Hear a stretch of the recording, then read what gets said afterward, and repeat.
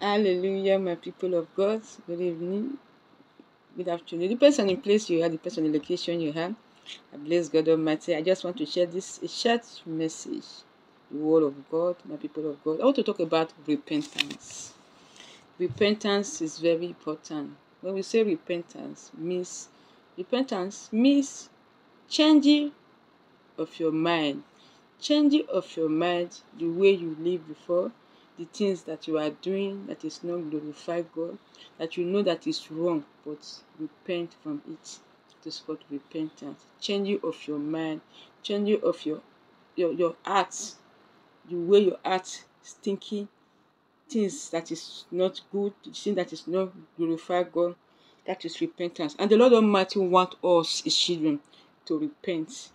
That is why in this book of Mark chapter 1 verse 15, I want to talk just repentance, just a short message. I read Mark chapter 1, my people of God, chapter 15.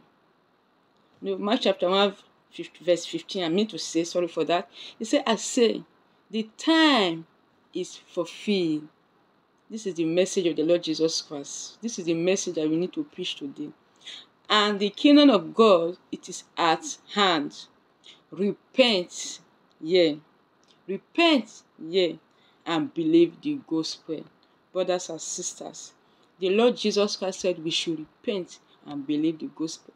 Many people, they feel that they repent, but they don't believe the gospel. If you repent, you also believe the gospel of our Lord Jesus Christ.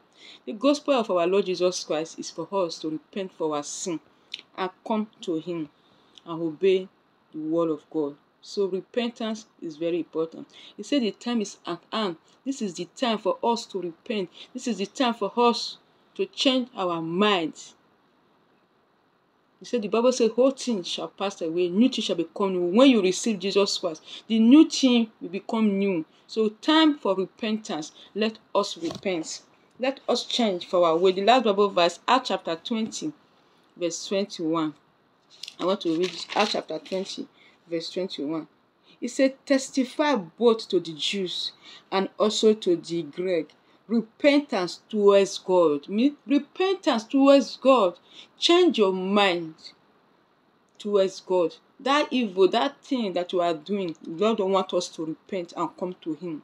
Repent towards God. This is what this Acts chapter 20, verse 21 said. And faith towards our Lord Jesus Christ. So repentance is very important. We need to be repent every day. Every day. There are things that we are doing. It is not glorified, but it's not right. We have to repent. Change of it. That is repentance. Very easy, simple. Change of that way. Change of that attitude. Change of that character. Change of that behavior. It's a repentance. Now we are still alive. Please, my people of God, let's repent.